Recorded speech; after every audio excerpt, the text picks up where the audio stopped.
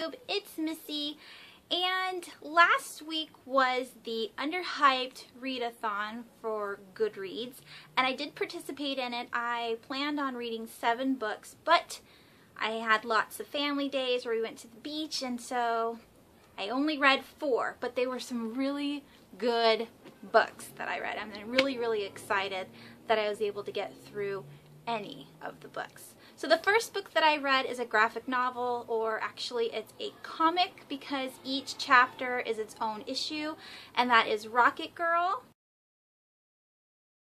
The main character's name is Dayoung, or Dayoung. She's from 2013, which is the future, and her sole purpose is to fix the past, which is 1986. Something went down, and because of that something, it made the present, which is her future, change dramatically. And so this is a science fiction comic. It's very colorful, very pretty to look at.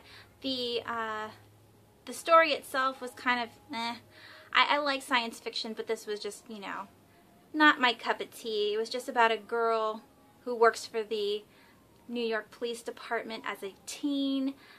In 2013 they have a teen police department, and then when you hit 20 you are able to switch over to a like secret service kind of thing for whatever town they live in. And it doesn't really explain the city that they live in, if it's widespread or if it's just one town, because if you've watched Demolition Man, it's kind of like that and kind of definitely not like that. So anyways, it was kind of confusing, but also pretty to look at, so I liked the drawings mostly.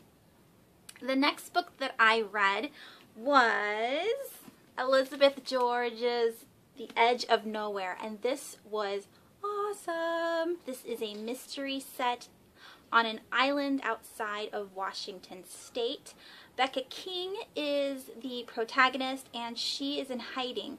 Her stepfather is trying to get a hold of her and her mom, and so her mom hides her away at this island and disappears to go, you know, look for work or whatever. When she gets to the island, however, the person that she's supposed to stay with dies of a heart attack. I know, it sucks for her. And she's 14 going on 15, so she doesn't have that much money with her. She doesn't have, you know, any other people that she knows on this island, and so she has to just make do with the strangers that she meets. And everything is crazy after that happens. A boy gets hurt and is in a coma, and she doesn't want to be held responsible for this because she is the one who called it in, but she wants to stay hidden, but she wants to help out.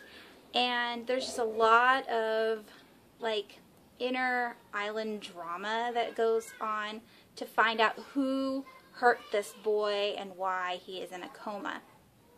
Along with all of that, there is a hidden message where she is actually able to hear voices, like people's thoughts. And even though that is part of the book, the author doesn't make it a huge thing. Like, it's not all about, oh, she can hear voices. It's about, you know, everything that's happening on the island. That kind of paranormal part of the storyline is not focused on, which is nice because you get to see the mystery, and she doesn't use it very often. She actually interacts with people, so it's not just her listening in to others and, you know, going from there. I'm doing a really crappy job at explaining this book. I will leave all of my Goodreads review links down below so you can check out, because I always write my reviews way better than I can speak them because I have time to reflect. Whereas when I come up on camera, I get nervous, and then you know how it is. But anyways, this was a really great book. I do have the second book in the series, and I'm actually starting to read it now. I'm only on page 30, but so far, so good. The next book that I read during the read-a-thon was The In-Between by Barbara Stewart. This book I won on a giveaway on Goodreads. I didn't read it until now, which it came out, I believe, in November of 2013, so I'm really sad that I only now actually read it, but it was really, really good, and it wasn't even that long. It was only 248 pages. So in this book, Eleanor Moss is, I believe, 15, and she gets in a car accident with her mom and dad on the way to a new house. It's supposed to be their new beginning in this life. You know, they were trying to escape what happened in the past and look forward to the future. And they get in a car accident and one of her parents dies. During that time, she's also at the hospital recuperating from this accident, and things get a little blurry at this point. There are 3 books, I believe, in this one, where the first chapter you get to deal with her and her dad, and the second chapter it's her and her mom. And I don't want to go into too much more information on that because it'll kind of like give it away. But basically, while she's recuperating at the hospital, she meets a girl named Madeline. Madeline is like the best thing that could have happened to Eleanor or Ellie, and she just falls in love with this girl. Not romantically, but she just wants to be her and be with her at all times. And that's what her story is. It's basically her and Madeline, and you get to see their dynamic and what comes about. I would like to say that she is obsessed to the point of like creepiness with Madeline because she wants to own her.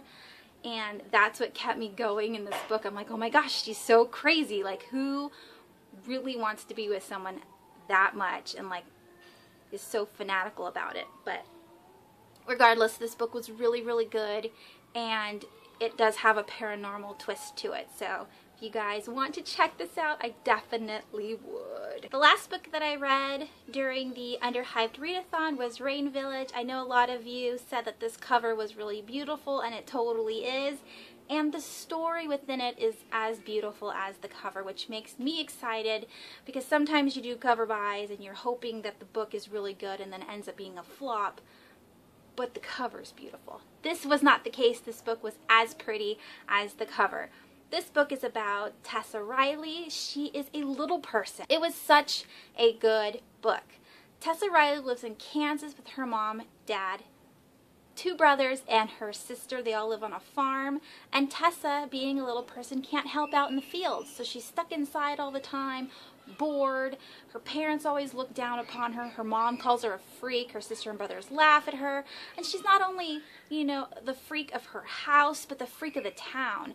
Nobody is nice to her. And then all of a sudden one day this lady steps in and comes like Mary Poppins into the city. Mary Finn is her name, and she is now the new librarian for their local library.